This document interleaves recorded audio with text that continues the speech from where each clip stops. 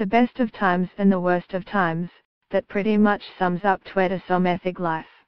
And if you really pay attention, this decade is also a time to learn some crucial, and sadly, often rather cruel, life lessons to take into your 30s and beyond. Strap yourselves in, some of this advice might be a little bit hard to swallow. Your 20s are experimental years. Building years, risk years. Try it all fall and then keep doing the good stuff. How much do you value one of your hours? If someone offers you work for less than that number, decline. If it will cost you less to hire someone else to do what needs to get done than what it would cost you at your valued rate, hire them.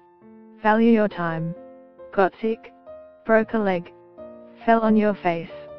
Nobody cares, especially when it comes to work and business. Well, that's not true. If you work with good people, they care.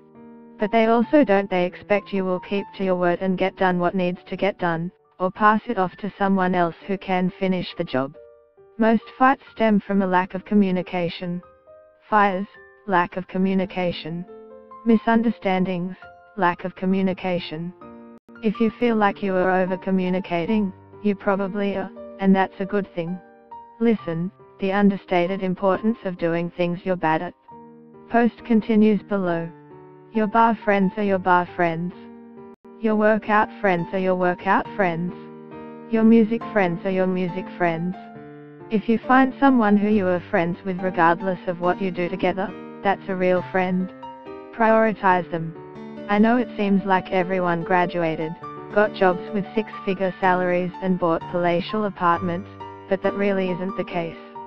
Their fabulous outfits were probably bought on sale and their parents helped pay for their Fiji holidays. Don't worry, they are all just as lost as you are.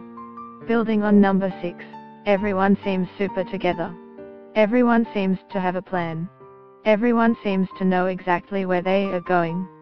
Sit down with a person for a one-on-one dinner, and they'll probably reveal to you their long list of fears and anxieties. Don't worry, it's a 20something thing.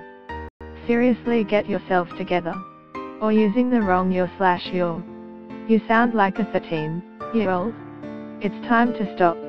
If you leave work, go home and do nothing but watch Netflix, and you're still in your 20s, imagine what your life is going to be like in your 50s. Really boring? Get a hobby.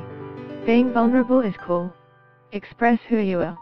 It's the fastest way to attract the people you truly want to be around, and weed out the ones you don't. Anytime someone promises you anything, just chalk it up to extra credit if it happens. Don't count on it. Learn to stand on your own 2 feet and make moves on your own. There is no, hey, one day, I am going to catch my break. Something is just going to happen. Nah, doesn't work that way. You either wake up every day banging down that door until it opens, or it stays shut forever. Up to you.